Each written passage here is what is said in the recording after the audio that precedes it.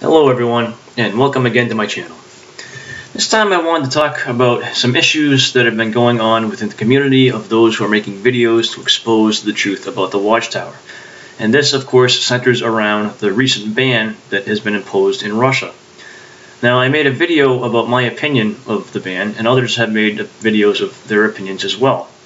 However, some individuals that make videos about their opinions also go above and beyond making their videos. They essentially try to impose their opinion on other people.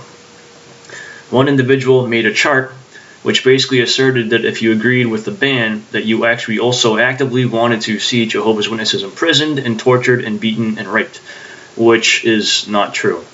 And he basically made a flowchart saying that if you agreed with the ban, that you should seek professional help. That certainly is not a very good way to go about argumentation. Now, we all spend years, perhaps decades, as Jehovah's Witnesses, and the Watchtower utilized tactics exactly like what this individual's using. Their whole mentality of you agree with us or you're wrong is black and white thinking. It's something that's very common to high control groups, and also something that's very common to high control groups is demonizing people that disagree with you. It was not possible to disagree with the governing body without being under the influence of Satan. And you either, the Watchtower always said, you're either serving Jehovah or you're serving Satan. So they were very black and white. They demonized people that disagreed with them. And some individuals that leave the cult may still have some of these traits that perhaps they picked up in the cult, or perhaps it's things in their personality.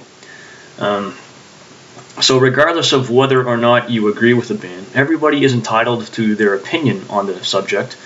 Those of us who left, we indeed are a community of former Jehovah's Witnesses, if you will, people who have survived the Watchtower, people who are awake. But being in that community does not mean that we're all going to agree with each other. It doesn't mean that we're all going to like each other. It just means that we have something in common.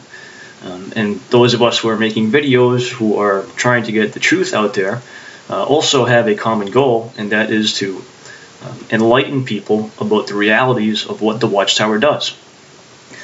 So that being the case, if we do that and we decide that you have to totally agree with a certain viewpoint, well, basically we're slipping back into the mindset of a cult. And we might be using the tactics of a cult. And doing this essentially re-victimizes people that have been victimized by the Watchtower. It certainly is not a healthy thing to do. It's an issue that is abusive, and it's not a good thing to utilize the abusive tactics of the Watchtower to try and expose the Watchtower for what it is. This is one enemy that we cannot become like them in our fight against them. We cannot allow ourselves to stoop to their level. We can never use the same abusive tactics that they do. And the reason I personally make these videos is because I want people to not be abused by that system. If individuals truly enjoy being Jehovah's Witnesses, that's their call. I'm not going to take an issue with it. But what I want people to do is I want them to be fully aware of the realities of what that system is. And you cannot do that by being abusive in your presentation. So every now and then issues seem to come up in the community of those of us who are making videos. This bothers a lot of people because we would all like to think that everyone's going to get along together, everyone's going to be fine and play nice. And it's disturbing when that doesn't happen. But the reality is that some of us still have some things to work through. Some of us may not even realize that we're utilizing traits of the cult. And individuals have basically been called little cult leaders, or it's been said that they act as if they're defending the Watchtower in their actions. And the reason people are making those statements is because those individuals are utilizing the exact same tactics that the Watchtower uses. And re-victimizing people who have already been victims is not an acceptable tactic. If people disagree with you, that's fine. Everyone's always free to disagree with me. All I care about doing is presenting information. And I would hope that everybody else will do the same, but the reality is that does not seem to happen. So that's just something I wanted to say, as we're living our lives. Keep in mind that some individuals who have woken up may still have things in their personality that the cult planted in there really deep, and they may not even realize that they're doing that.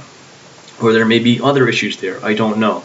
But when we come across individuals that basically assert that if we don't agree with them that we're mentally ill, those may be individuals that we don't want to engage with on that kind of level, because being abusive is not helpful, it's not beneficial, and none of us have to agree with anybody else here. There's no requirement for that.